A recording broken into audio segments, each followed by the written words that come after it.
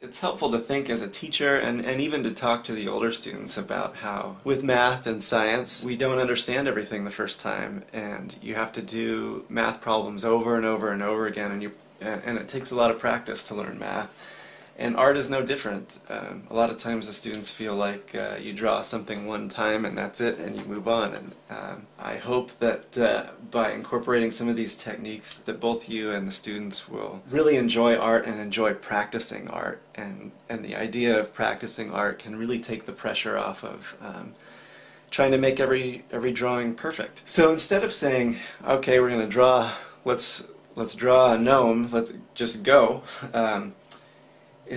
Like I was saying before, it's important to start with the color. We found that that if the child can live into the imagination of a story and get those images living inside them, that it's easier for those images to come out on the paper. And you can push nice and hard. Forget with the crayons that you really have to push hard. This is also an exercise in strength and dexterity for the young children. We're going to start by shading a big curve, which the young students are used to shading straight lines and curved lines.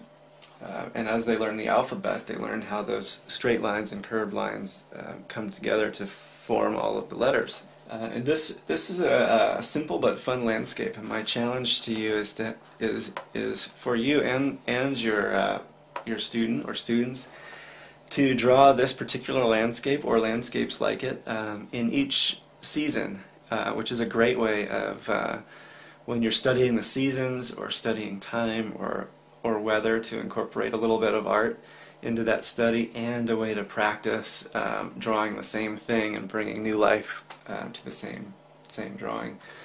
Get some practice in.